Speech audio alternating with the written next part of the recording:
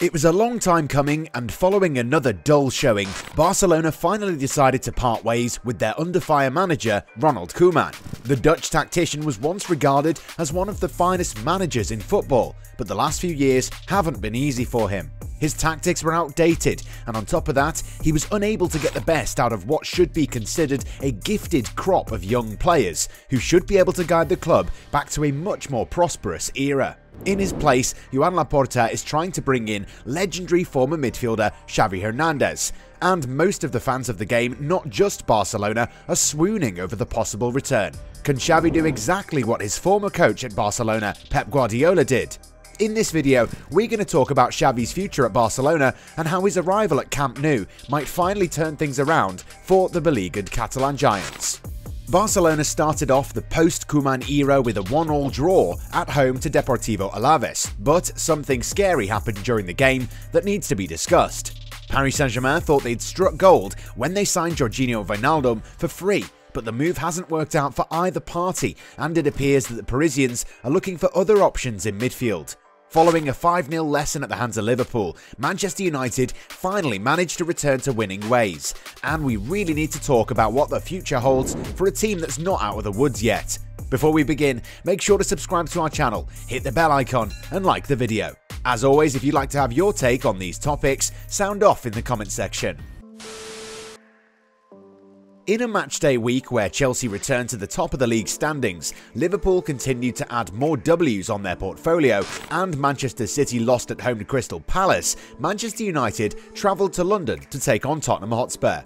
The game was touted as El Sacico on social media because managers of both teams had a lot riding on the encounter. Nuno Espirito Santo is struggling to get the best out of what is a talented squad, while we've already said lots about Ole Gunnar Solskjaer's credentials. This time around, the Norwegian decided to go for a back three, comprised of Victor Lindelöf, Harry Maguire and the returning Raphael Varane. Aaron Wan-Bissaka and Luke Shaw took to the wings, while Scott McTominay and Fred formed a double pivot. After weathering an early onslaught, United were able to take the lead through a Cristiano Ronaldo volley from a sumptuous Bruno Fernandes cross. The Red Devils would then double the advantage, thanks to Edinson Cavani, who got on the end of an inch-perfect pass from Ronaldo. Marcus Rashford added some more gloss to the scoreline after finding the net in the 86th minute. This was United's first clean sheet since August, and we can remember this game as an event where Spurs welcomed back a wounded animal and effectively nursed it back to full health.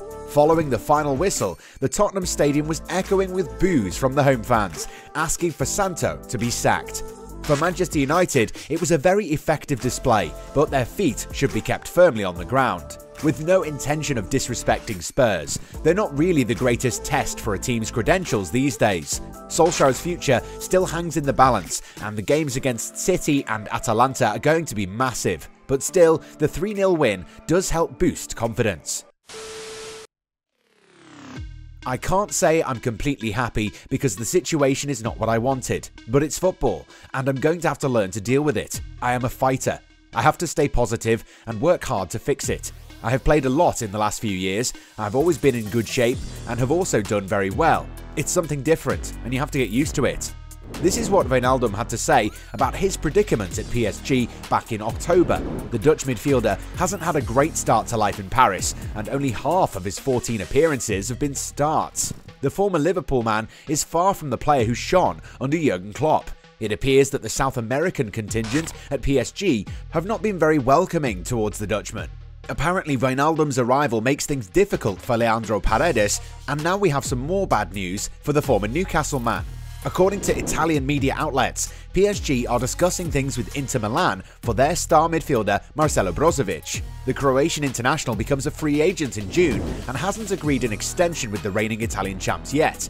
PSG have got into the habit of signing free agents in recent times, and it also appears that the stars are perfectly aligning for PSG, whose sporting director Leonardo met with Nelio Lucas, Brozovic's agent. Everything seems to suggest that the experienced midfielder might seriously consider moving to France, where he'll be offered a better deal. So is Wijnaldum going to be on the move again?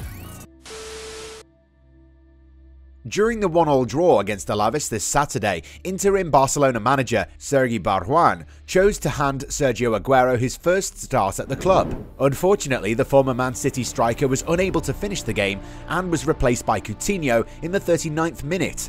Aguero went down while clutching his chest and fell on the turf. He clearly looked in discomfort as players from both sides came rushing to the veteran striker's aid, fearing for the worst. As it turned out, Aguero was feeling dizzy throughout the first half. Sergio Aguero was struggling with chest pain for much of the first half and was replaced by Philippe Coutinho at halftime and then taken to hospital for cardiac analysis, a club statement said. "I was told he was feeling a bit dizzy. I have just learnt that he was taken to hospital and I can't say much more until I know," Barcelona's caretaker coach said. That was a real scare. We hope that Aguero is back to full fitness soon. He hasn't been dealt the best of cards ever since he moved to Barcelona, so let's just hope that he recovers quickly and returns to the starting 11. A new era at Barcelona. Laporta really wants to initiate a real revolution. While he sacked Ronaldo Koeman on Wednesday night, the appointment of Xavi should not take too long. The former Blaugrana midfielder's arrival is going to create a lot of scenarios within the Barcelona workforce by taking a decision that probably should have happened years ago. The first player whose future might be secure following Xavi's arrival would be that of Clement Lenglet, who might like to see him play as a left central defender alongside Eric Garcia, who is already an undisputed starter. This means that Xavi will have a serious talk with his good friend and former teammate Gerard Piqué about his status in the team. The likes of Riqui Puig and Alex Collado weren't used a lot by Koeman, but that could change following Xavi's arrival. There are 4 players who will see their importance diminish. The first one is sadly going to be Luuk de Jong, who was requested by Koeman. The veteran striker isn't a Xavi player at all, and a parting of the ways in January should be on the cards. Philippe Coutinho is also unlikely to get much of a look in, and the club might consider loaning him out again.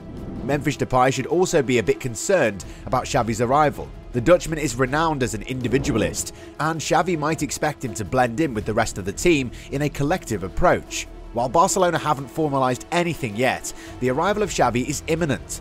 The Spanish tactician intends to join the club this week and is eager to start as soon as possible. Currently under contract with Qatari giants Al Sadd, the former Barcelona captain is expected to inform his Al Sadd players about his decision soon. However, Al Sadd's management claims that Xavi has a 2-year contract with the club and is completely focused on the upcoming games, as the Qatari giants look to defend their league title. But then again, for Xavi, the chance of returning to his beloved Catalonian club is too precious to ignore, and the former World Cup winner is definitely going to find a way to return there. According to several sources, the former midfielder has already found an agreement with Barcelona. The Qatari club also doesn't wish to retain its coach against his will. Al Sadd will take on Al Duhail in their next encounter, and the club wants to make sure that Xavi is at the dugout for that encounter. Not only that, Xavi's current employers want the Barcelona management to come to Qatar and personally see things through. It's been said that Al Sadd players were shocked to find out that their manager wants to leave. The Spaniard has actually formed quite a close bond with his players in Qatar. Xavi hopes to arrive in Catalonia after November 4th, as the club's socios await with undisguised impatience for the return of the prodigal son.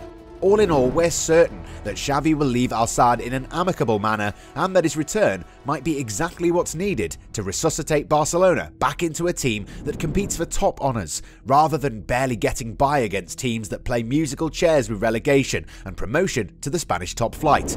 Once the deal's announced, we're going to do a tactical analysis of how Xavi likes his teams to play in order to prove or maybe disprove that he's the right man for the job. So stay on the lookout and make sure your notifications are turned on.